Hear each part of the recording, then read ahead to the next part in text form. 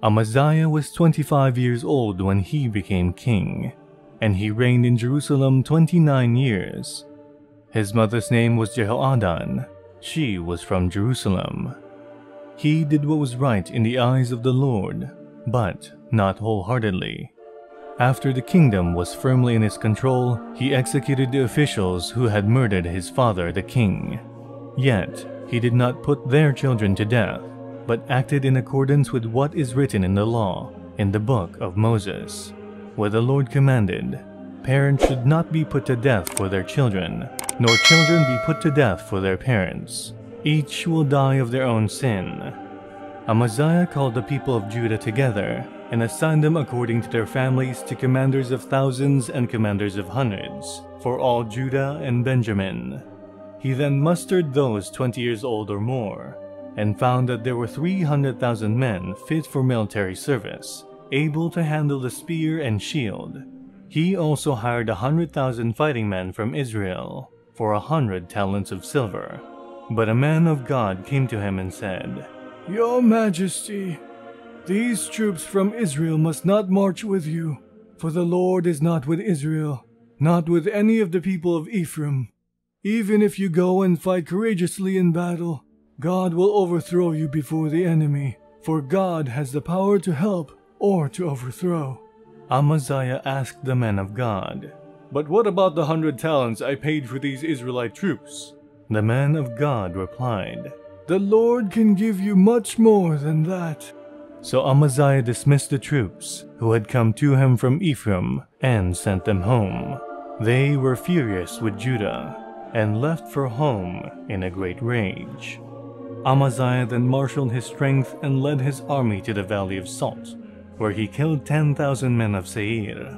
The army of Judah also captured 10,000 men alive, took them to the top of a cliff, and threw them down so that all were dashed to pieces.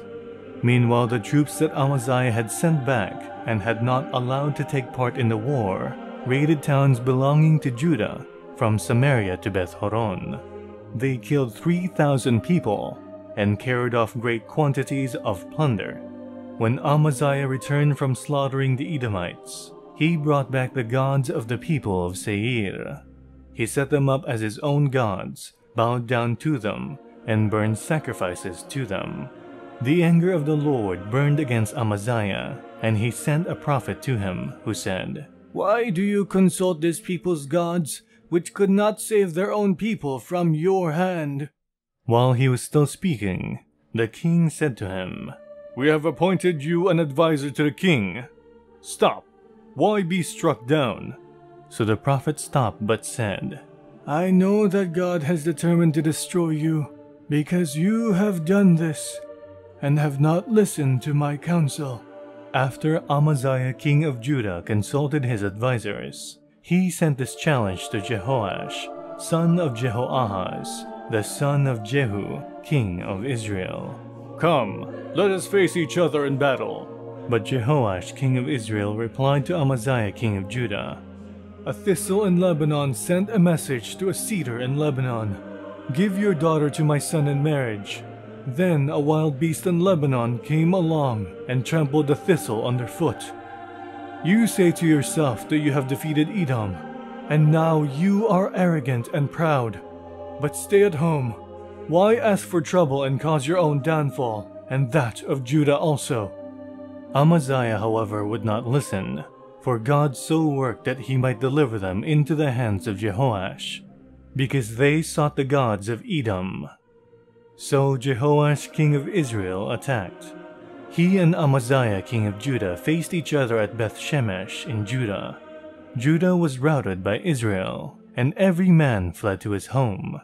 Jehoash king of Israel captured Amaziah king of Judah, the son of Joash, the son of Ahaziah, at Beth-shemesh.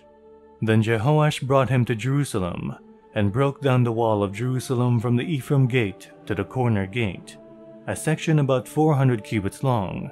He took all the gold and silver and all the articles found in the temple of God that had been in the care of Obed-Edom, together with the palace treasures and the hostages, and returned to Samaria.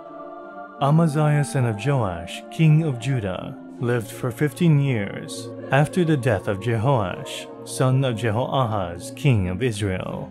As for the other events of Amaziah's reign, from beginning to end, are they not written in the book of the kings of Judah and Israel?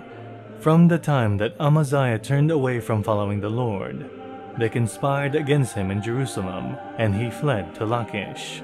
But they sent men after him to Lachish, and killed him there. He was brought back by horse, and was buried with his ancestors in the city of Judah.